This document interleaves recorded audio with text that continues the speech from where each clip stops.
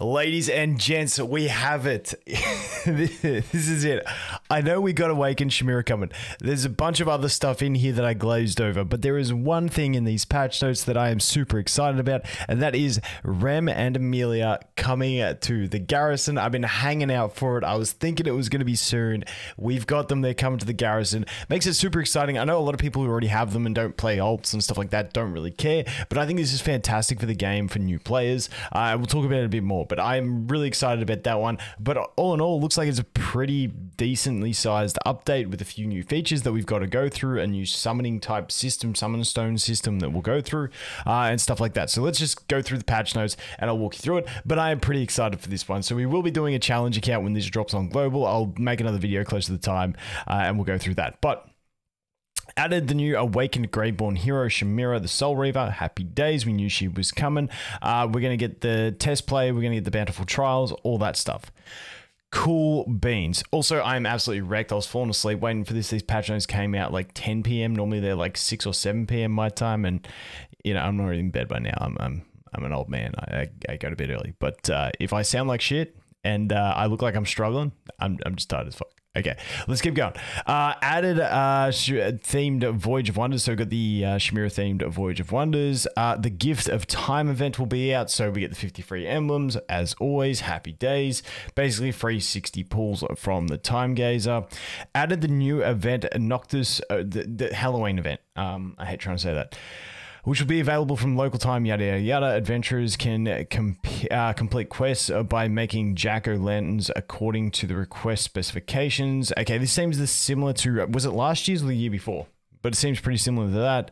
Display them in the gallery and generate exclusive stickers. They can also battle in the realm of denial and complete various events to receive rewards. I think this is going to be pretty much the way we have a bunch of the events laid out, like the bigger events, where it's like you go into the event tab and then there's a bunch of little tabs. This one will have like jack-o'-lanterns. It'll have a tab that goes into normally like the Voyage of Wonders, and then sometimes they have another Voyage of Wonders type thingamabobby.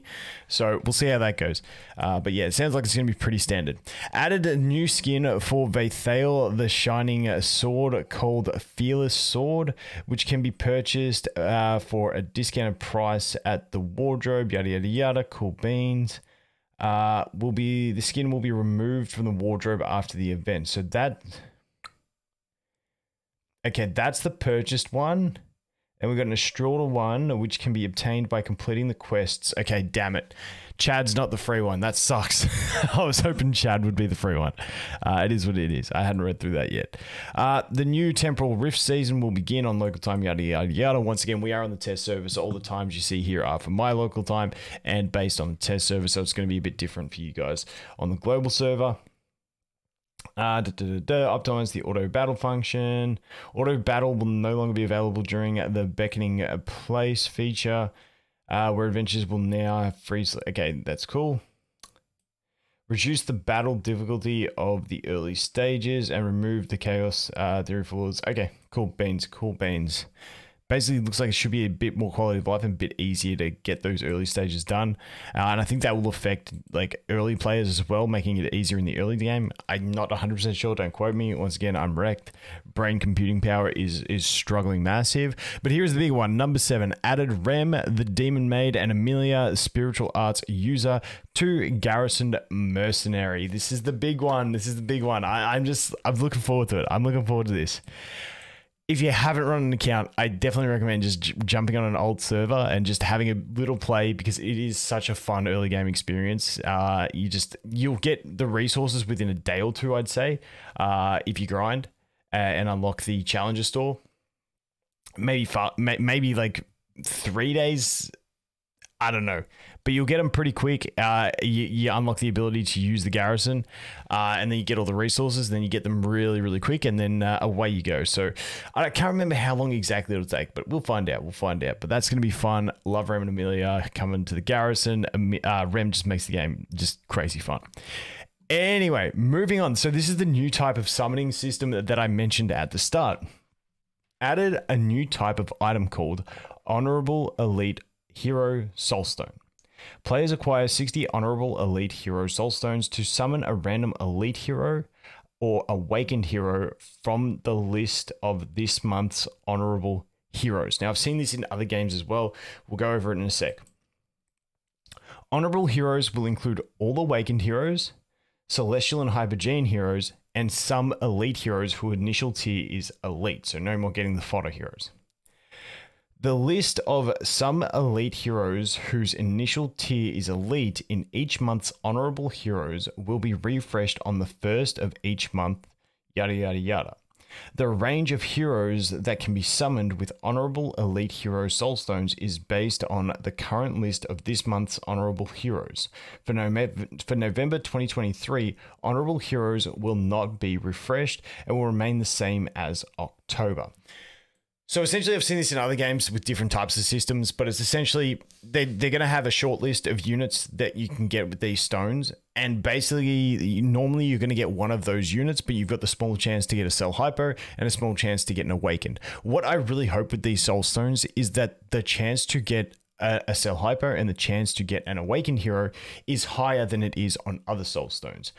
Because otherwise, yeah, it's cool to have better targeting of whatever elite hero you want, but let's face it, it's not hard to get the copies of a 4-faction hero that you want. It's really not that hard anymore. The game gives you that many summons. You got the wish list.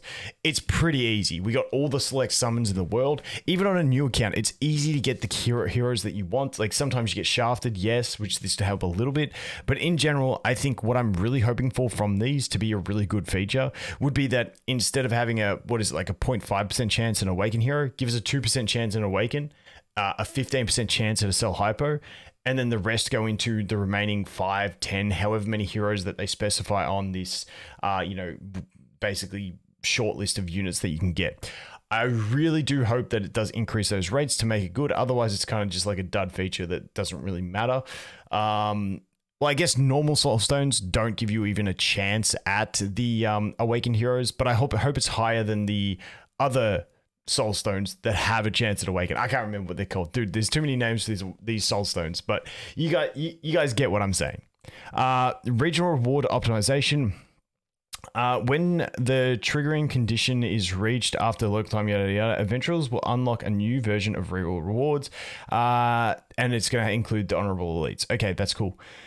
It lasts for 35 days. The original Twisted Bounties regular. Okay, that's cool. So it's what they do standard. You'll have an old and a new, and then you can start the new while the old one finishes. When the old one finishes, it won't renew. I'm assuming that's what that is because Sieb's reading too much further.